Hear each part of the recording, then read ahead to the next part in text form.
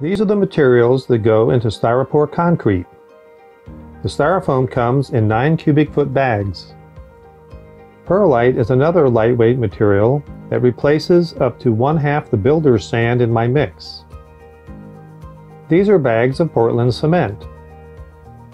Pool coat material is for the coquina finish. I always use a particle mask for protection when working in enclosed areas. The concrete is mixed in my mixer, then placed in a wheelbarrow and poured into my sandboxes or molds.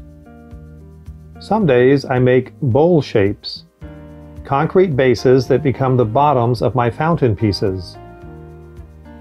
Other times I make biscuit-like rocks, drop biscuit style, like making cookies on a baking sheet.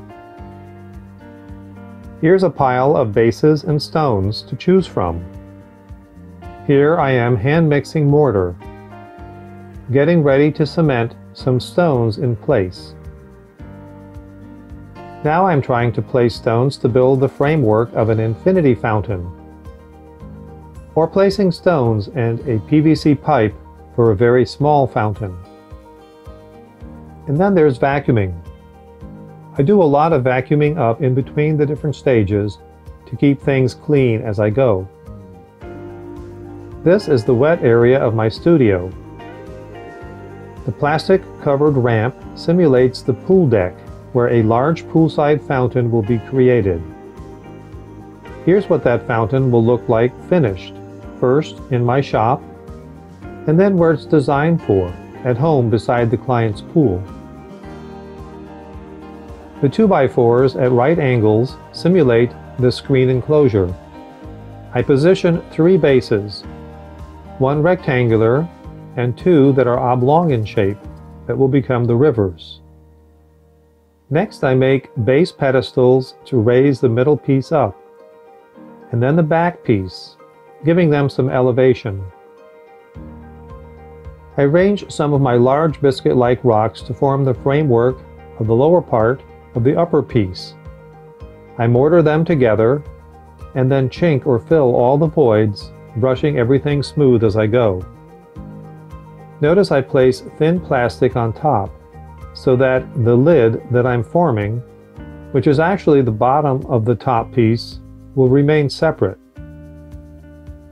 At the same time, the front of the piece is formed by the stones you see supported by dowels. I start the river piece simultaneously. The large stone at the top will be the back of the top piece. Notice all my handprints from when I patted out the stone in my sandbox, wearing gloves of course.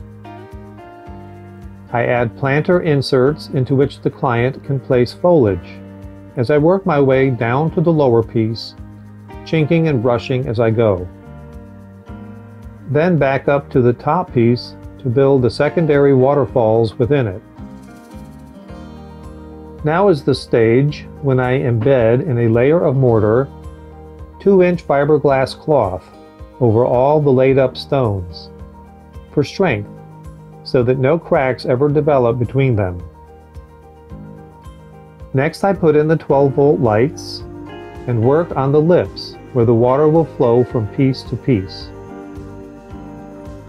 A 1/2 inch layer of sand and thin plastic goes under the lips, again to keep the lips separate.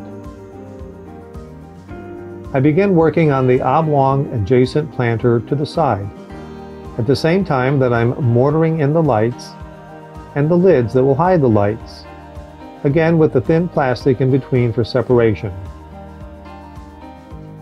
Next I build a temporary plastic pool at the bottom on my shop floor to simulate the client's swimming pool. In it I place a large pump so that I can run the water in the fountain for the first time. Always exciting. To check the flow and make adjustments if necessary. Then I apply the coquina stone veneer that is made from the marcite type pool finish material, sometimes with concrete dyes integrated for different colors. And on top, lots of hand-thrown coquina shell. This is the most labor-intensive step. As the finish is setting, I have to come back several times to jiggle all the pieces so that they don't stick together.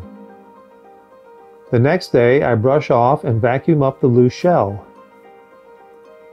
The fountain works perfectly and is ready to deliver. On location, the pieces go through the screen door on a dolly and are stacked in place, ready to turn the pump on the first time. To my client, it's an instant fountain, seemingly.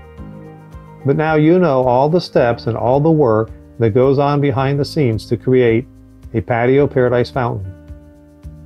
Here's an even larger fountain with 2 rivers, 2 waterfalls into the pool.